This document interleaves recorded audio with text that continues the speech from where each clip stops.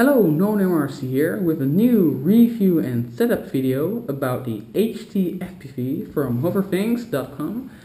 And first of all, you can see this is not just a regular quad frame like an X shape or a plus configuration, but you can see that the front arms are a bit swung out, and of course that's for the clear view for the camera, so you don't have the annoying propellers in front.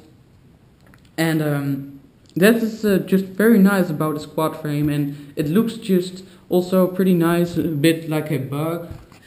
You can see it like this. It just looks pretty nice. But anyway, let's talk about the power setup on this quad. I have NTM prop drive motors from Hobby King, 2826 1200 kV motors, and they work just fine with the free cell. I have Cemfan carbon filled props, 8 by 4.5 inch, and they're a bit like plastic, but they are carbon filled, so they are more rigid and strong and really stiff. And I've crashed this quadcopter 2 times. It's my first quadcopter, so I was a bit. It was a bit of a learning experience also, but the props didn't break or something, and the frame also didn't break, so that's very nice. I use Turnigy Plush ECs, 30 amp, and they work just fine with the naza. And that goes to a Turnigy nano-tech 3-cell battery, 3300 milliamp hour battery, 35 to 90C discharge battery, and it works just fine. You have about 9 minutes of flying time when you're just hovering and doing things easy, but when you're flying fast and doing FPV and stuff and exploring things, you have like 7 to 8 minutes of flying time. So when you're doing FPV, make sure you return after 6 minutes of flying, or I don't know how far you were away then, but that depends also. But it's enough flying time for me, actually. And as you can see, I'm using the naza for stabilization, and that works just fine. And I have my free sky receiver in it. And the VEU unit from naza, is just sitting on the arm, and it's lighting up the inner side, so you can see it from a big distance. And that works just good.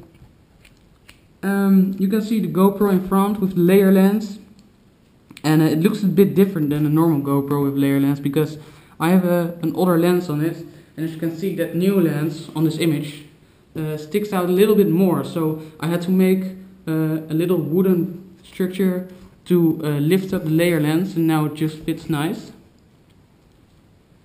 And I'm just using my simple FPV on this quad, and just the normal FH18C camera from Foxtech, but I've put a 2.1mm lens on it for a wider angle image, and that's just very nice also. I have a Foxtech, yeah, it's my simple FPV, so this is just my 5.8 200 milliwatt transmitter. It's my simple FPV, so if I want to plug it out, it needs to be done easy, and that's how I came up with the plug system. Just from the circuit board that comes out, there's a little XT60 plug. Oh, sorry. And if I want to, I can just plug it out right there, and I can put that plug underneath, so it won't be in any way. And yeah, just the looks are amazing about this quad, and the FPV works nice. That's on top, on the back, and it works just fine. So I hope you liked this video, and of course I want to thank Flytest for the goodies that we got from them. It's been a while ago though, but they're really nice on the ground station. We really like them, and the t-shirt also is very nice. So thank you, Flytest, for that. And thanks to Dave Slack, who also has this configuration on his quad, and his video helped me a lot to get this set up, and it works just fine. So thanks, Dave Slack. And here's some little flight footage.